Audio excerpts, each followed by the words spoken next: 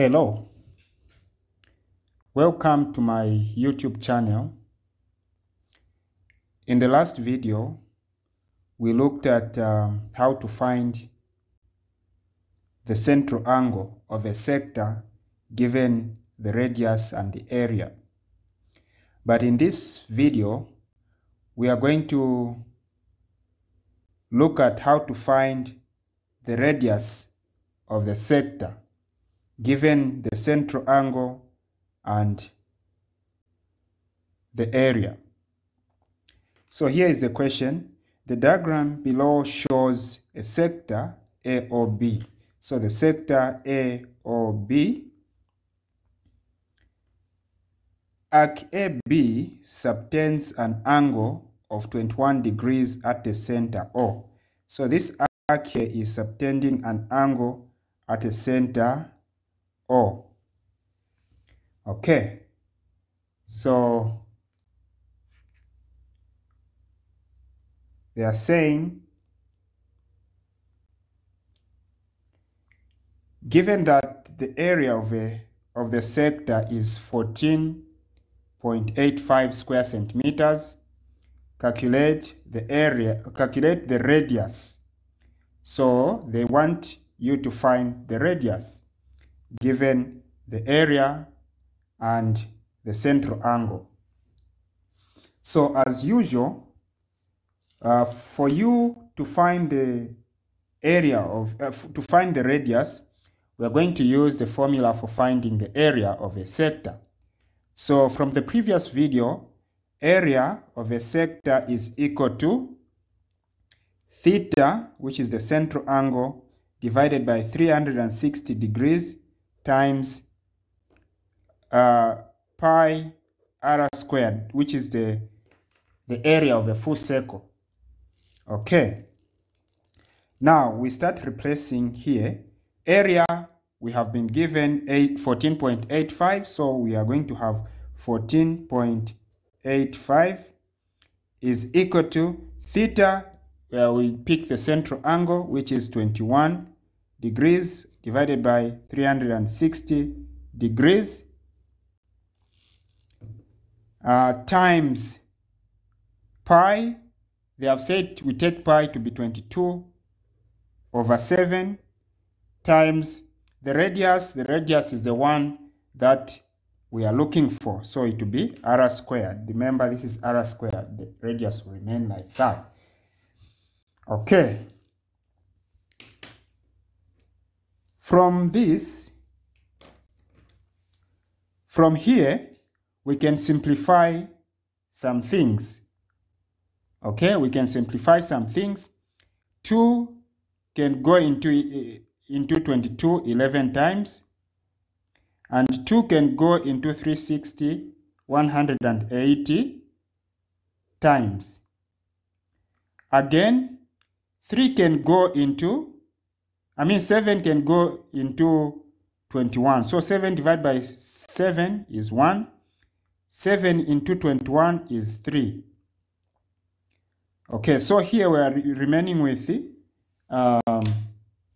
this. So we are remaining with this. Let me just rewrite it here so that you are able to see. You have 14.85 is equal to, this is 3/180 times 11 times r squared, like this. This is what is remaining.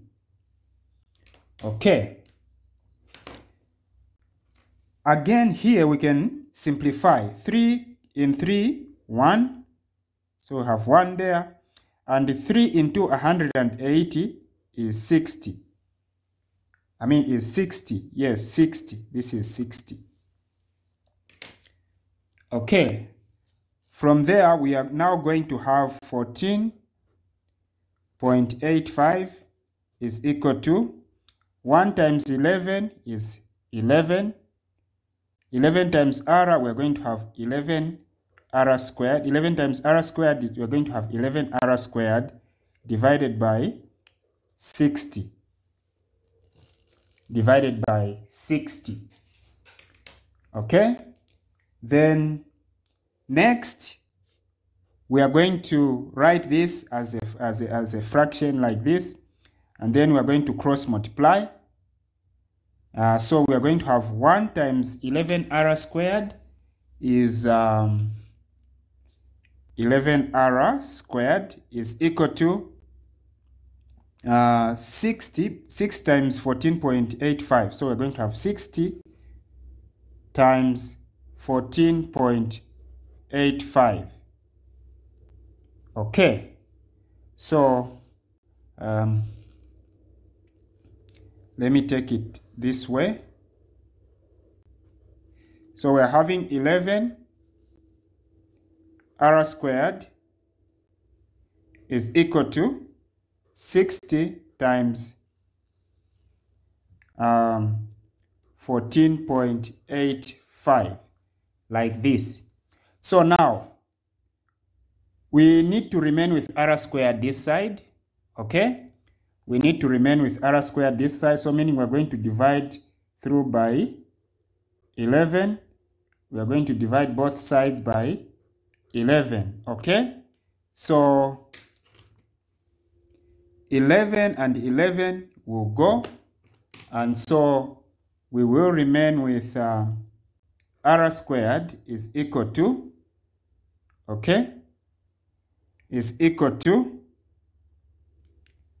60 times 14.85 divided by 11. This is what we're going to remain with.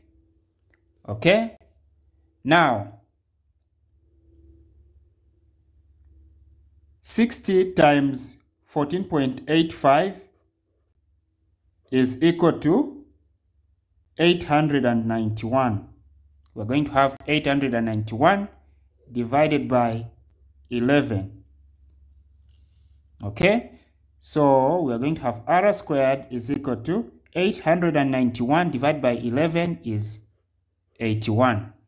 We're going to have 81. Now we are being asked to find r and not r squared. So what we are going to do now is to take square root on both sides, so that this radical symbol and the square goes, and we are going to have r is equal to, which is the radius r. The square root, we have 2 square roots of 81, which is plus or minus 9. But in this case, we are being asked to find the radius. Radius is length, and there is no way we can have a negative length. So we are going to have we are going to pick a positive square root of 81. So radius is going to be 9. Okay, so this is the radius that they wanted. The radius is 9. Okay, so if you have found this video very useful, or if you've enjoyed our teaching, we encourage you to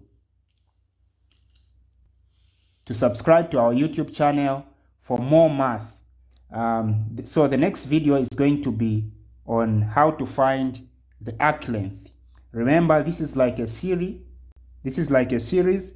We started by finding the area of a sector, then we move on to finding the central angle, and today we have just looked at how to find the radius. Now the next thing that we are going to look at is how to find the arc length. So subscribe for more free math lessons. See you in the next video. Goodbye.